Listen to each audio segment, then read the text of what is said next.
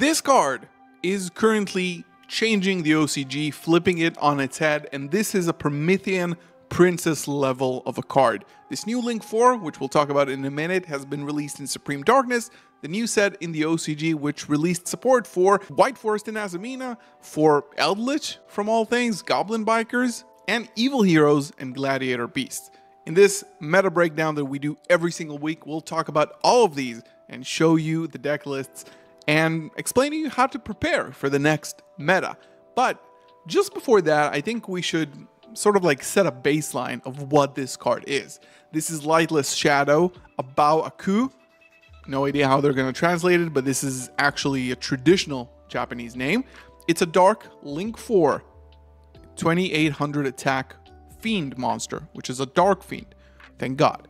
2 or more monsters, including a Fiend, so it's not generic at all, but you can, with nightmares and stuff, you can probably climb into it pretty easily. And with Moon also is a Fiend, generic. During your opponent's main phase, you can discard a card from your hand and choose one of these effects to activate. You either destroy one card on the field, non-targeting, or you can banish Abao Aku until the end phase and special summon a light or a dark monster from your graveyard in her place. And then, during your standby phase, you can draw cards equal to the number of monster types in your graveyard. Then, you choose the same number of cards that you drew and return them to the bottom of the deck in any order. So you essentially draw 4, return 4 others. Now, why is this card so impactful? This is a huge end board piece. This can special summon a light and a dark to provide an interruption, or destroy one card on the field to provide an interruption. And the fact that you can phase it out until the end phase, protect it from being destroyed, then during the standby, draw a lot of cards to start your turn with, a fresh hand and the cards you need. Essentially prosperity every standby phase, possibly. So this is the card that's impacting the meta, and one of the decks that is benefiting the most is Goblin Bikers. But look at this popular category rankings. These are the trends. We look at these every single week, so make sure to subscribe. This is honestly one of the biggest changes from the last meta report that we've done. Now, in terms of the deck rankings, right? The decks most used are still Malice and Ryziel, and Blue Eyes are still in the top, and they are actually still in the competitive top of the OCG. But in terms of the category, what people are actually building more, people are experimenting much more with Azamina, White Forest, Heroes, right? Because there's new support for it. So that makes perfect sense. Let's jump into the first deck list. So this is why do we even do this video series? So you can prepare and buy your cards ahead of time. If I was a betting man that wanted to play a meta deck, I would invest in Goblin Bikers. Full transparency, because the deck keeps getting support. It's a lore deck out of the new Bellstar story, so you know it's going to get more support. And with Fiendsmith and Abao Aku and possibly MX Saber Invoker even coming back, this deck is going to be seeing more love, and I would think that this is a good investment. They're probably also not that expensive at the moment. So we are seeing currently a Punk engine, which unlocks a level 3 for you to start with. You can also tribute it to special summon from deck with, I don't remember how it's called in TCG, but you tribute a monster and special summon a goblin from deck. And they are playing an Argos engine, which is another archetype that has been released in Supreme Darkness, which we'll talk about. This one mainly revolves around continuous traps that can special summon themselves, right? So we are seeing punks with Goblin Bikers, with Fiendsmith, which makes just perfect sense. We are seeing Codebreaker, Swordsman 0, and the new Link 4. And the side deck is going to be very, similar in a lot of these decks. You have your Ultimate Slayers, but Scythe and Lancia are basically in every side deck now. This is probably the spicier one because, believe it or not, Tour Guide is a good card. It's a level 3, it's a Fiend, it unlocks pretty much everything for this deck. This deck was probably designed with Tour Guide in mind because it's a level 3 Fiend. Terratop, Tekatomborg, makes perfect sense, but what's the catch here? So, one Tour Guide goes into Jaugen on your opponent's turn. Just Tour Guide from the Underworld. So how you do it is you essentially go into Cherubini at some point in your combo, which can dump Jargon, the beautiful level 3 boy, from the deck to the grave. And later on during your opponent's turn, you can special summon it back to your field with Lightless Shadow, which is pretty crazy, right? Evil Heroes got a ton of support in Supreme Darkness. The set is actually named after, you know, the Supreme King, and obviously there's a lot of support. This is pretty cool to see. I don't actually know a lot about what this deck does, but you can see this is a new card and this is a new card. And of course, the fact that it's funny that they still have Malicious at 2, and of course, a Dusted Gold, which is an amazing card for Evil Heroes. And this is probably one of the new cards as well in the Trap. So you can see that this deck keeps getting love, and it's working for the OCG players.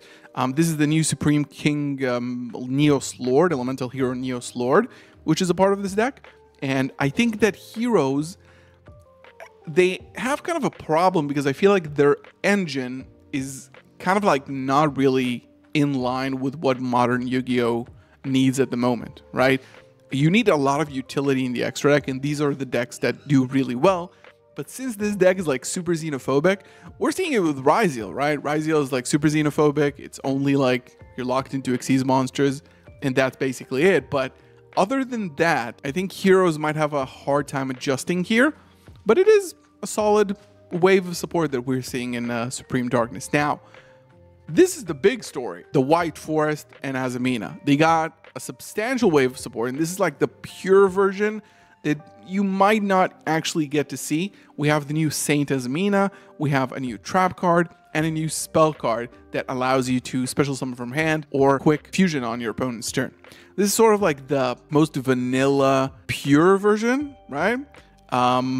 With, you know, 3 tails, probably not the most ideal one, but you can see that this takes advantage of every single Azamina card now with the new support. And you can see side decks, as I've said before in the beginning of the video, looking rather similar to one another, right? With Scythe and Lancia. Scythe is incredible. I mean, it's still legal, and I suspect it's going to get banned in the next ban list in the OCG, but Lancia absolutely wrecks Malice, which is great. And we even have Guardian Chimera here because, again, this new quick play is a quick fusion. It's essentially a fusion spell that you can search off of Murcielago.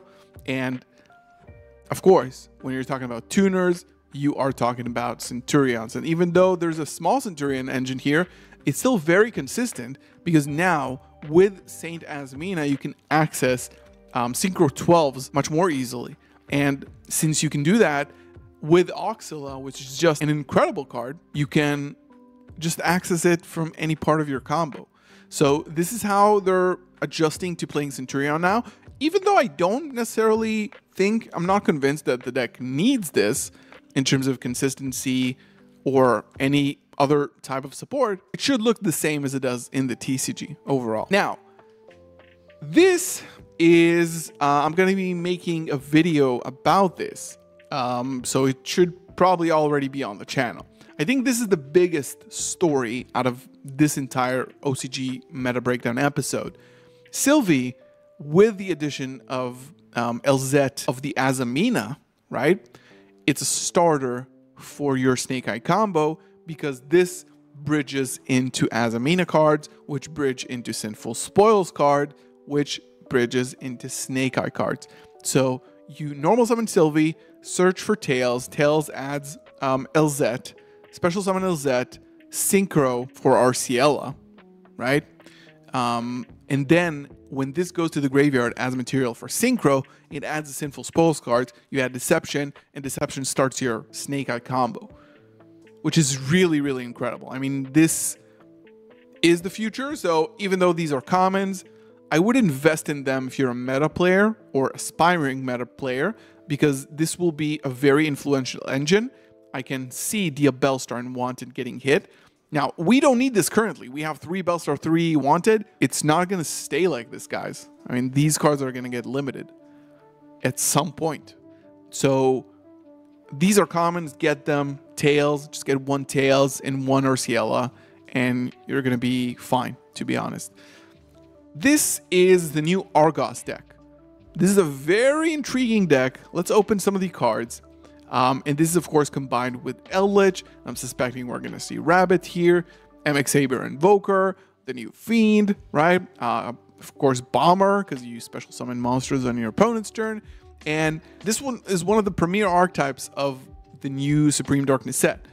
During your opponent's turn, if you have a continuous trap on your field, you can banish this card from your hand to activate this effect. You zero out an attack. When this card is summoned, your opponent cannot activate cards in response to the activation of effects of continuous traps this turn, and you can banish it from field to activate this effect, and you place 2 Argos continuous traps face up on the field, just with this one card, right?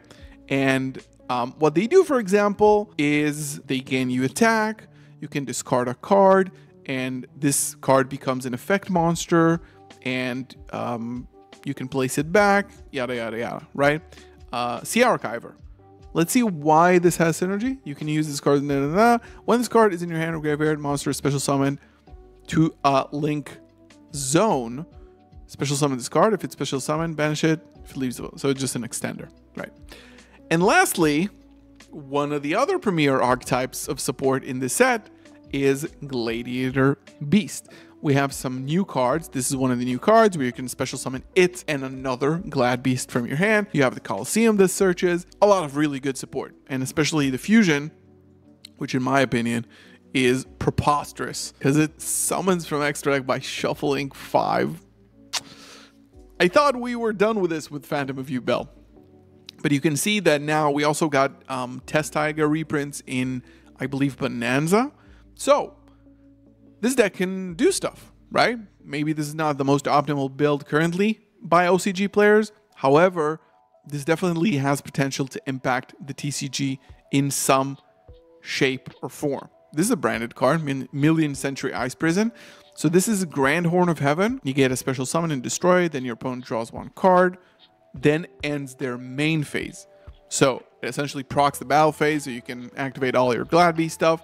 And during your or your opponent's main phase, if a monster leaves the field other than being destroyed, you can choose end the main phase, skip main phase 1, the next one, which seems very synergistic.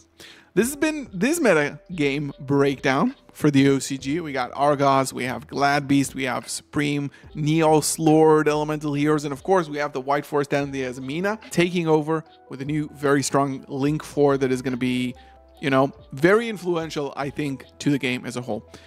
We're doing this every week, so if you want to keep up to date with the OCG stuff, this is definitely the place to do it in. Thank you so much for watching. Like the video, subscribe. I'll see you in the next one. Peace.